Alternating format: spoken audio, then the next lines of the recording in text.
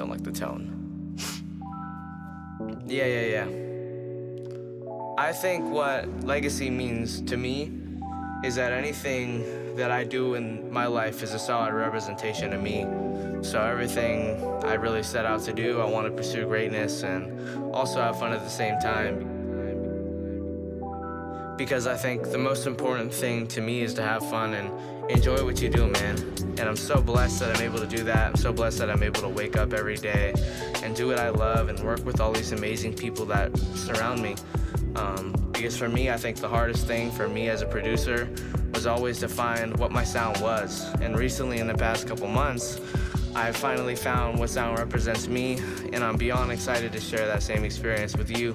So, with it being close to a year since releasing my last beat tape, seeing my growth really from the past year till now, to me is unexplainable.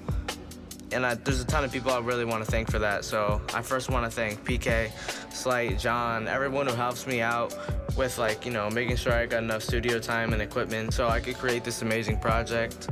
I also want to thank Bob. Without you, I wouldn't have the resources that I do right now to be where I am as a producer, and finding someone like you in my life who honestly really believed in me more than I believed in my own self really gave me drive and motivation to do what I love every day and have fun with it. So much love, bro. Thanks for everything.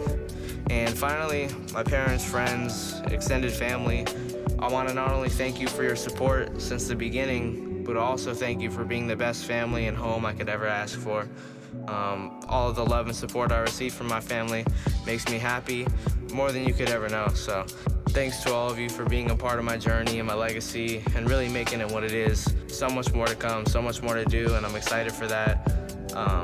For right now, go and enjoy this project, support your boy, and I'll be back with some more pretty soon. So take care, y'all.